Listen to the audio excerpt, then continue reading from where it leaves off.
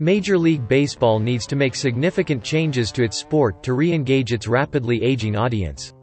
While baseball has long been known as America's game, its viewership has steadily decreased in recent years. GlobalData estimates that MLB experienced a 12% decline in television viewership between 2019 and 2021, and the average age of a baseball fan is 57. This aging demographic won't be around to enjoy the game forever, posing a threat to baseball's future as a popular sport in the U.S.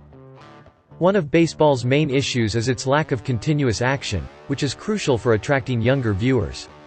In contrast, sports like football and basketball have action guaranteed every 20 to 30 seconds, but in baseball, it can take minutes between balls in play.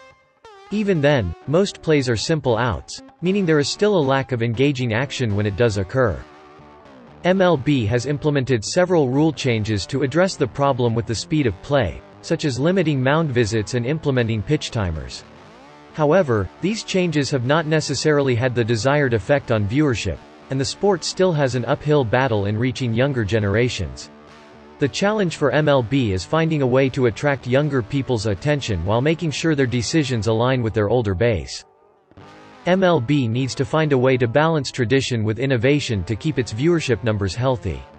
One option could be decreasing game time or reverting to baseball's traditional roots, but it is clear that the organization needs to change something, and fast. While some people's innate love of the game can maintain viewership, it's not enough to ensure the sport's future.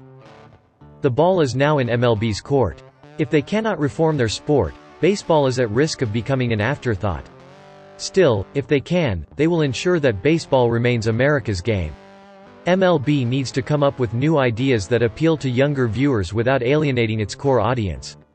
Finding this balance is crucial for the sport's future success.